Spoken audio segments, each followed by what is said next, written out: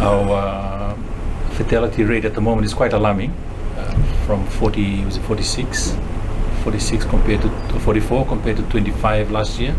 That is alarming, and the minister raised that also.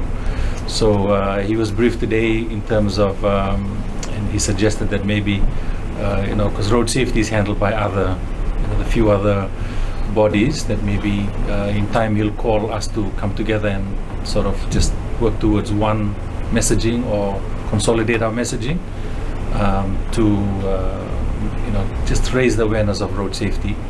From LTA, we've started work also in terms of working closely with the driving school. I think that's where it starts, in how you teach the new drivers. So that's something that we're working very closely with in terms of looking at the courses they teach and the teachers at these driving schools. All of those play a big part, because it's too late to go and preach road safety when the drivers are not, they need to be trained properly and being made aware. But